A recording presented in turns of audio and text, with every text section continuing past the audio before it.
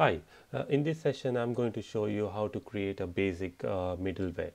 Now there's a artisan command for that. The command for to create a middleware is php artisan make middleware, and then you can give your middleware name.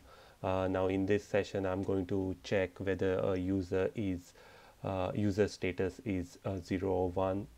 If the user status is 1, then the user will be able to access the admin section. Otherwise, a user will be displayed a message and he will not be allowed to access the admin section. So let's give the name as check status. Once you create, once you run this command, you should be able to see a class over here. Now the next step, let me explain it a little bit over here. The request is the current request, and now let's see what a request looks like. Die and dump over here, request.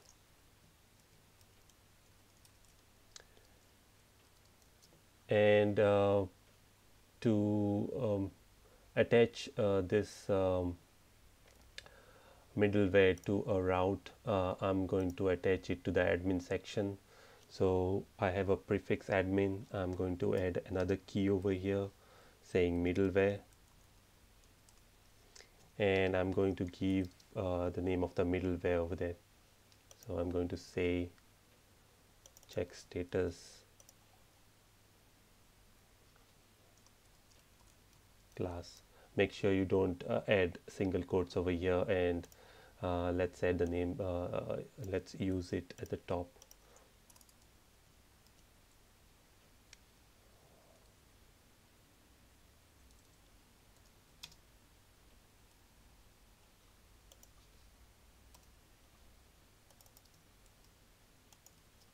That's it. We should be able to see die dump. So let's go to the browser. Let's click on this. Let's click on categories, and there you go. We have our die dump over here. It gives us all the information like the route resolver, like the request that has been made. We are not passing any parameters. Server, files, all the cookies, all the headers that are passed,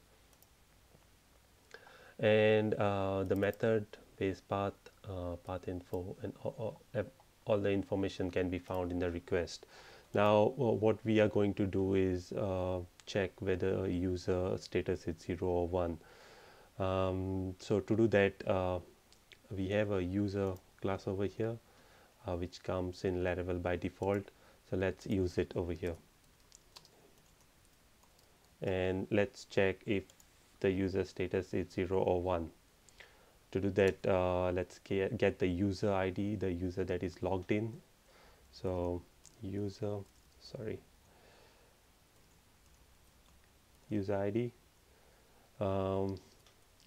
we can get it using auth ID. Next, we can once we have this ID, we can find the user using ORM. So user is equal to user find, and let's pass this ID over here. From that, we can access the status property. So let's check what a user object looks like.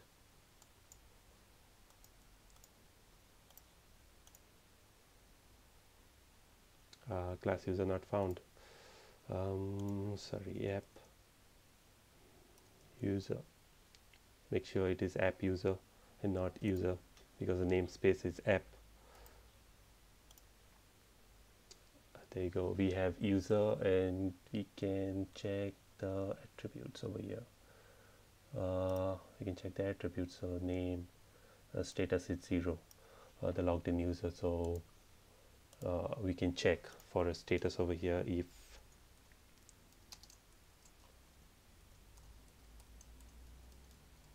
to access the property, the arrow operator has to be used. So if it is 0, then we're going to just print a message. You can redirect, you can use a redirect to a different page, but I'm just going to echo a message over here.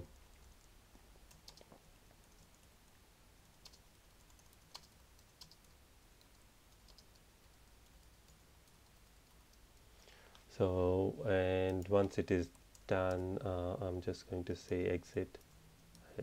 You can redirect to a different page. I don't want to redirect the user to a different page, so I just want to exit it. Let's run it, and we should have a message.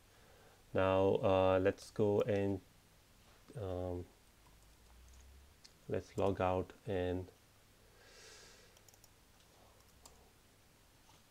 home, log out, log in again with the other user. This user is valid user, so that user has access to the categories page or any other pages in the admin section. I think that's it for now in this session. If you're finding this videos helpful, then please like or subscribe to my channel, and I will see you in the next video. In the next video, I'm going to create some more complex middleware classes. So I'll see you in the next session. Thank you for watching.